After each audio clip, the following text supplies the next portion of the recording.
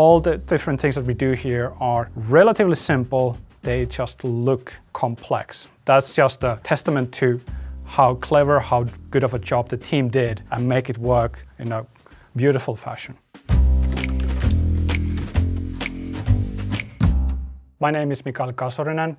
I'm the Director of Control, and today we'll go through the Ashtray Maze.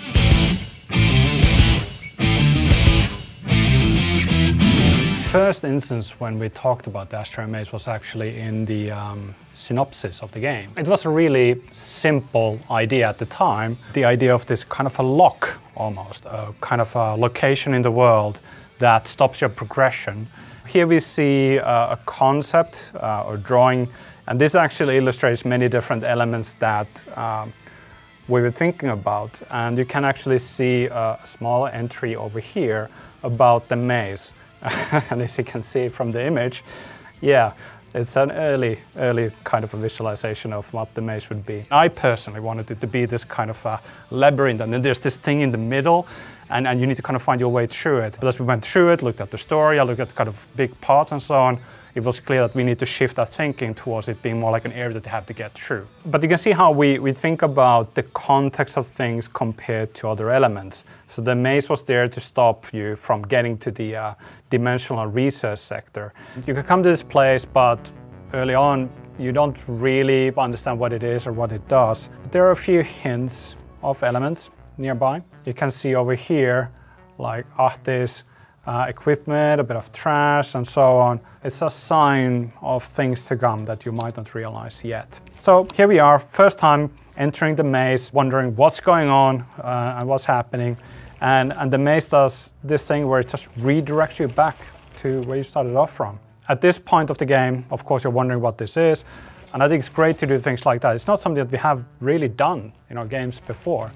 That there's this way to access and see things that are big mysteries still, and leave it haunting the player a bit and so on, and then you'll know when the moment happens when you come back to it. But once you know that you need to go through it, you find a note from Ahti saying that, you know, it's under maintenance, weirdly enough. We come to Ahti. Basically, he gives us this tape recorder, allows us to listen to music. So it turns out music is the key to get through the maze. Here we are back at the maze, ready to rock, but this time Jessie have tape recorder. She can start listening to the song. Take control. It made sense that we would use the Old Gods of Asgard as the band, and that kind of started off the collaboration with Poets of the Fall, who are actually the band behind Old Gods of Asgard. We kind of worked with them before, so it was a natural thing for us to do. And they are really good at what they do. Also in the technical sense, they can work directly with our audio team and technical team to make sure that they establish the song in a way that allows our team to actually break it down in such a way that we can make the song adapt to the situation.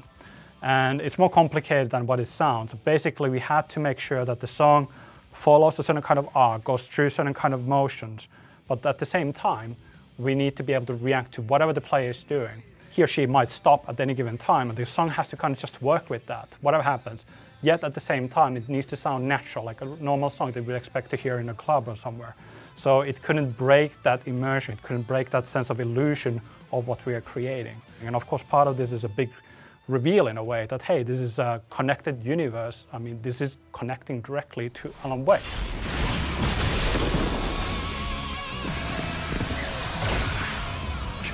Damn. It's of the same band, but it sounds a bit different. It's a bit rougher and so on, a bit more energetic and brutal.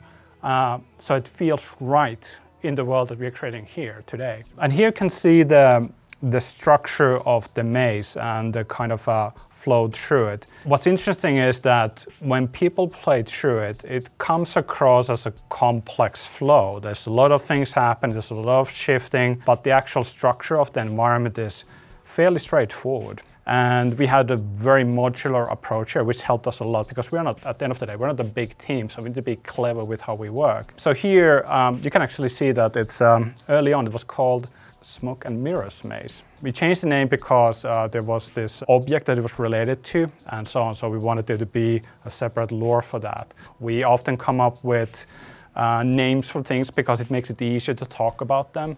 And then as we move forward and we kind of figure out the final names. When you look at it like this, it looks simple. It's really all about the execution of the animation of the environment, the shifting, the kind of different things we do with the enemies when they're spawned, how they're spawned and so on. And that creates that illusion of complexity to the environment. So here's a concept image from Leonardo. We have this sense of repetition and symmetry and using this kind of mundane looking motel as a background. Here's another one. I especially like this because it looks not creepy, but there's this sense of an ominous tone to it. There was this idea early on that it would have this visual theme of a hotel. Then it was connected to the movie Barton Fink, which had this kind of an eerie, strange motel that is kind of like falling apart a bit, like literally. So we took that as a kind of a starting point for the whole thing. That here's the kind of visual aesthetic for the environment. Using symmetry through the entire game felt just right from the get-go. And me and Sam, when we concepted this game, right after Quantum Break, we talked about Kubrick and the kind of a careful approach to the camera. Everything has meaning that you see in the image, and there's a sense of balance between things. Symmetry plays a big part of that. It's something that I also personally feel like is at the essence of the aesthetic of Control overall as a game. When you see a shot of Control with symmetry, you kind of recognize that it is Control without even realizing it. And that's what I think is important. There's this sense of visual identity. You don't see symmetry in life that often, and when it's artificially built like this, it creates a sense of unease. That's also a huge part of what we wanted to do in the game, that symmetry plays that kind of emotional role as well. Right, so what we're looking at now is early footage of a prototype that we did. Everything is white boxed, so we have this kind of a simple environment and some kind of a basic lighting so that we can actually tell the shapes from each other, can understand the structure of the environment and so on. I think we're using Jack Joyce's animations actually from Quantum, early placeholder stuff. So yeah, he looks a bit weird. But here you can see the early visuals and how we started to put it together. Again, it's the maze was about opening up opportunities and closing them off, subverting expectations type of thing happening, keeping you on your toes a bit, trying to kind of see what is happening in the environment and what to react to and what not to react to. It is extremely strange to watch this footage, to be honest. I'm a very visual person. I think in a visual way. I use references a lot, I use concepts a lot. I look a lot about images that convey the end result that we want to achieve. It's always weird to work in a white boxing phase because you kind of, you seal off that thinking, you have to. You need to look at the structure and kind of focus on what are the important bits right now, today. And then at the back of your head, you think a bit about, okay, what is the overall experience from an aesthetic perspective that we want to achieve later on, and make sure that it doesn't become impossible with the decisions that you do today. It's a complex thing that you need to be aware of at all times.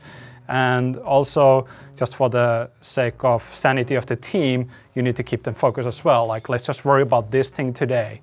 Tomorrow we'll worry about other things. And as you go forward, you build this understanding of what you're creating. As I said before, creativity is a process. Like you have some ideas, you have a direction initially. This is what I want to do.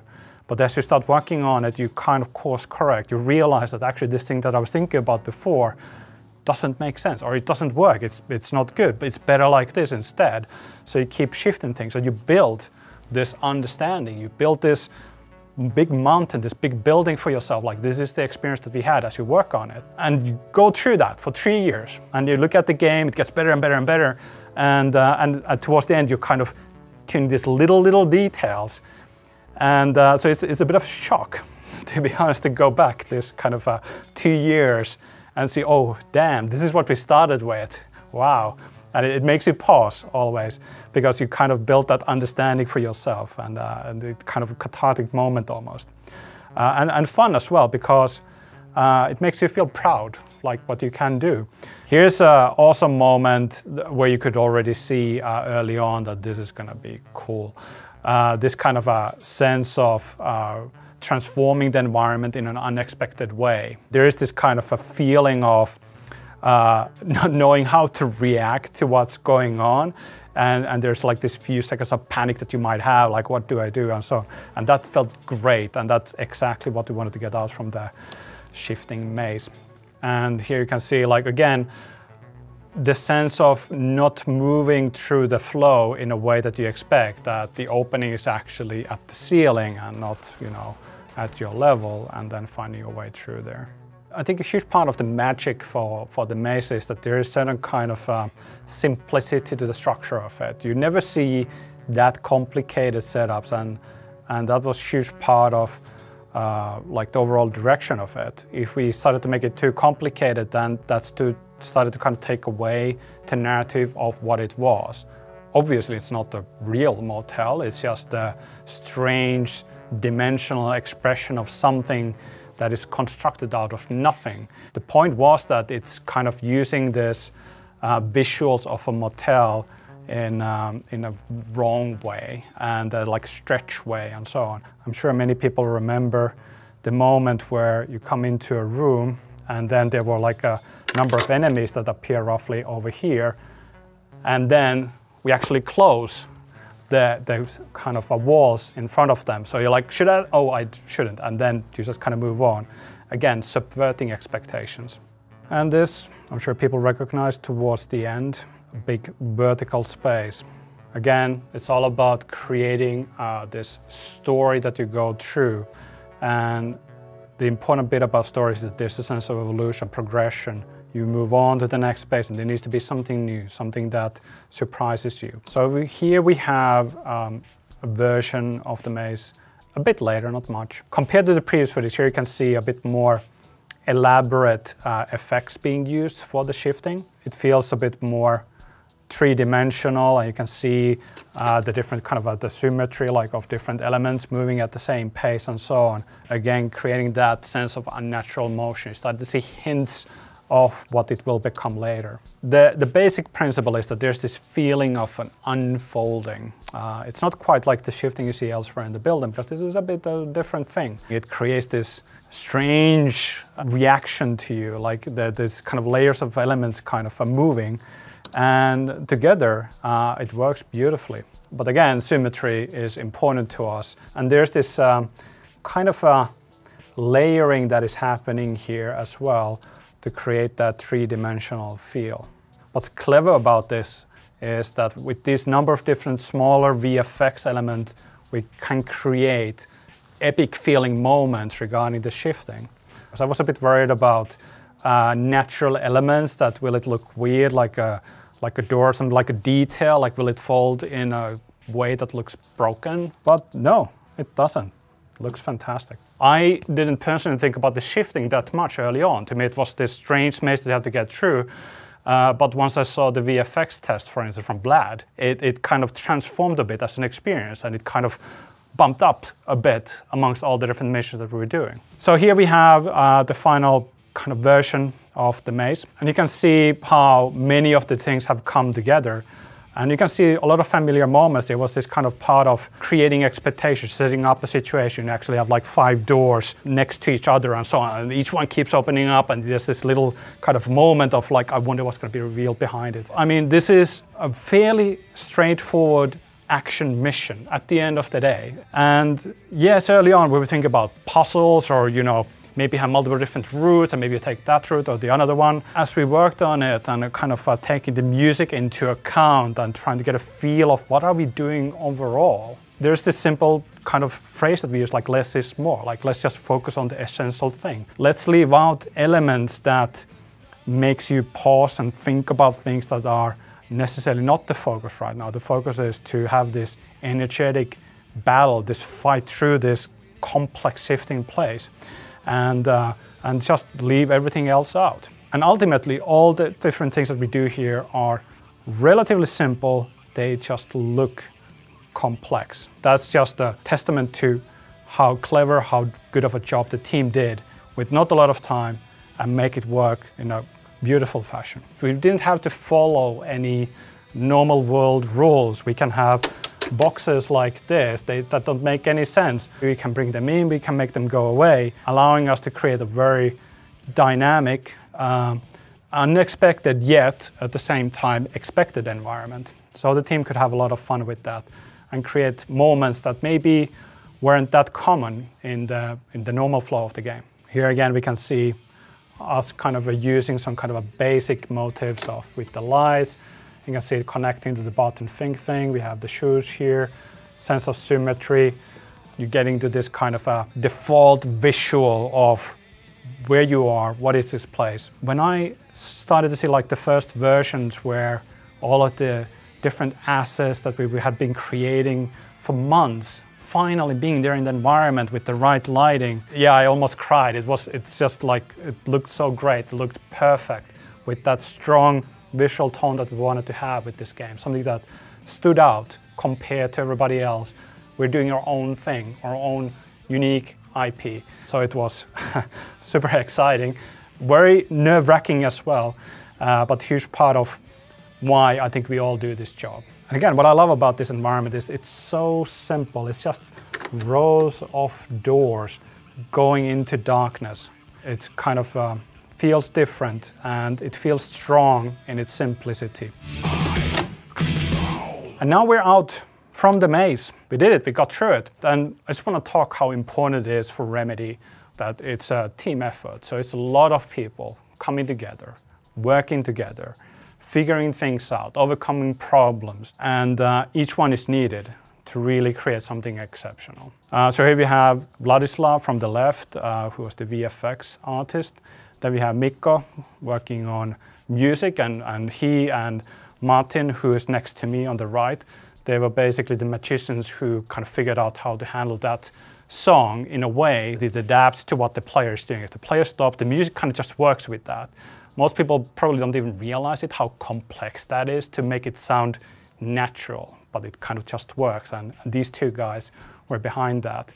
Then there's Anne-Marie, she is the level designer, basically responsible of figuring the flow out and kind of taking all the different bits and pieces, making them come together, and a lot of the orchestration of the different events, that's by her as well. She also did many of the simple floor animations and so on. So she was essential to put all of these different things together. Then we have Masao, who's the environment artist, and then Leonardo, who's the concept artist. So Leonardo early on basically put those images together to kind of illustrate the overall aesthetic, the sense of the vertical elements, the symmetry, the tone that the motel brings to the environment and all of that stuff. And then Masao is the environment artist, and Leonardo and Masao together worked a lot to figure all these different bits together, and Masao basically responsible for actually implementing it. I think the maze overall is a successful exercise from an aesthetic perspective as well, because I do think that if you would show even a small bit of this environment to anybody who's played it, they immediately know, like, yes, that's the maze. It can be a tiny detail or a bigger thing. The art director, Janne Pulkkinen, together with the VFX team, the environment artist, did a fantastic job. With Stuart McDonald as well, who was the world design director, the person who kind of came up with all these little details, how different things work, the doors, the shoes, all of that stuff. Again, a lot of people coming together, creating something unique. The popularity of the maze and the reception of the maze surprised us a bit. And to be honest, I'm not sure why, because we should have known already. But still, we kind of caught off guard a bit. But it kind of verified to us that what we're doing as an independent small studio, it's important that we stick to things that belongs to us and kind of are things that only we are doing out there, and believe in that, and not kind of make the mistake of shying away from something that might be a bit strange or a bit too whimsical and so on, and instead be ready to embrace that and trust that, and players will always get it. They will always have fun. They will always appreciate when we're doing something different that is refreshing and fun and pure in many ways. And it kind of got reaffirmed, I think, in a way, that yes, that's the case. And I think it will act as guidance for us in the future as well. Stick to our guns and be who we are, and not shy away from that.